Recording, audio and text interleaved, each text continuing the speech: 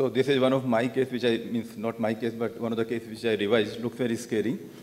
So cage migration in MISSABSCON. This morning we were discussing about the MISSABSCON. Dr. Ayush was performing the surgery, and there was a lot of discussion about the right size of the cage. So always you'll be concerned about whether you should put a cage of bigger size or smaller size, and how to kind of make sure that it doesn't come out. So we had this case, 60-year-old female, diabetic, hypertensive, osteoporotic with the DEXA scan of -2.2. MRI showed that she had alpha S1 disc pathology with significant bilateral radiculopathy. Conservative treatment failed, so she was taken up for the surgery. And alpha S1 MISSABSCON surgery was done. Intra-op screw hold was not fantastic, but it was sufficient. There was a slight break in the posterior-inferior corner of the L5, and the cage was sitting a little oblique in that place, and it probably didn't go down deep enough. Luckily, patient did well for in the immediate post-op period. He was discharged post-op day 3. So far everything went perfect. However, the patient returned on post-op day 8 with the left foot drop and with the increase in the back pain also. This X-ray is oblique, but there was some suspicion that the cage probably is slightly backing out. Patient was sent for a CT scan, and CT kind of confirmed that the cage was coming out in the left foraminal area, which was very well seen over here. So what should we do? So after a lot of discussion with the patient and discussion with the colleagues, the patient was taken back for the surgery. But then if you'll think about it, why it happened. So I think in this particular case, there was the initial malposition of the cage, and there was a break in the end plate also, which didn't let the cage get compressed against the alpha S1 end plates. Osteoporosis also contributed to some extent, and in this particular case, the cage was perfect size, but if you are putting an undersized cage, then probably the chances of cage backing out are more. And if you are putting an oversized cage, then probably you are trying to break the end plates, and the cage will not be held in the position rightly, and then it can lead to subsidence, and that's another sort of problem. MISSABSCON poses a particular unique problem that you are not able to compress. With most of the systems which are available, they don't have a good compression system. So you are not able to, like in an open surgery, you put that compressor at the end after putting the cage. You compress across the screw, which is not very well done most of the time in MISSABSCON surgery, and I think that's one of the main reasons. And if you are not able to insert the cage deep enough, then that's another issue. One of the unique problems, like this was discussed in the morning also, there was two schools of thoughts. One school was saying that we had to put just right size of the cage or maybe one size smaller. But then some of our other colleague was mentioning that we can put size 14 or 16 of the cage also, which may or may not be possible every time when especially when you are doing the surgery through the tube. So that can pose a different kind of issue. In the long term, literature says that most of these cases, they kind of back out at around 3 months' time. And I think in those situations, it's mostly the lack of union happening at the operated site, which contributes to the cage failure.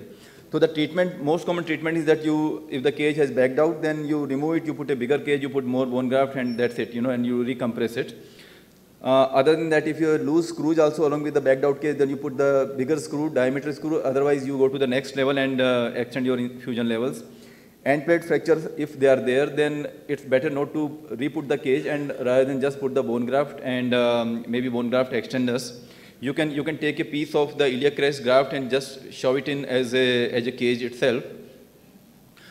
If it's a proven case of non-union in the long term, then you can probably put a bigger cage or more bone graft, or you can leave that cage if it's not able to come out because of fibrosis or because of its position against the dura. Then you can probably go on the other side and put a bigger size of cage.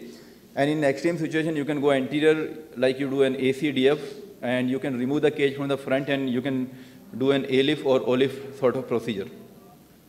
In this particular case, the cage was removed, a bigger size of cage was reinserted, and that because even this cage was trying to back out, so there was another cortical screw was placed so that the cage should not be coming out, so that the head of the screw was kind of preventing the cage from backing out. Now this is the case which we saw in the beginning, an MISSABSCON done somewhere else, and the patient presented to me 3 years post index surgery with a severe bilateral leg pain. The cage was like it was almost out, and the patient was having severe leg pain, so she was taken up for the surgery. This time we didn't go for another MIS procedure. We did an open midline approach. The plan was to remove both the screws, and if possible, remove the cage also, and then depending upon the situation, you know, like we were ready with the another fusion. However, and the cage was like kind of sitting like this, so it's like indenting inside the dura significantly. We were not able to remove the cage, so we just did bilateral L5 and S1 nerve root decompression, though they were projecting backward, but then there was nothing else we could do. The fusion had already taken place. We could not break it and remove it, so we thought that we'll just, screws were removed because they were loose, so, but the fusion had taken place, probably it took place after the screws got loose. So the cage was left inside. Luckily, patient did well, and recently, this is her post-second surgery, 5 years follow-up. Luckily, the cage is still staying in the place. We were not able to achieve, kind of approach it. Whatever we could feel, the cage was not buzzing at all. So we just left it, and patients incidentally doing okay. So when I looked at the literature, there were few risk factors. So a bullet cage is more likely to back out compared to a banana cage. If your end plates are linear, they are straight compared to a biconcave end plate, then the cage will back out probably more often. A smaller cage, contrary to what we discussed in the morning, will probably back out more often. And if you are doing a 2-level TLIF, then chances of that happening are more. Literature goes from 1.7% to 6-some%, but the most of the time it's 4.4%. You know, like about 1 in 20 cages might back out. Younger age people, male, more at L5S1, less surgeon experience, and more in the spondylolisthesis cases, the chances of this happening are more. And they have come out with some sort of classification system also, depending upon whether the patient is radiculopathy or not, or it's only back pain, and what's the grade of the radiculopathy.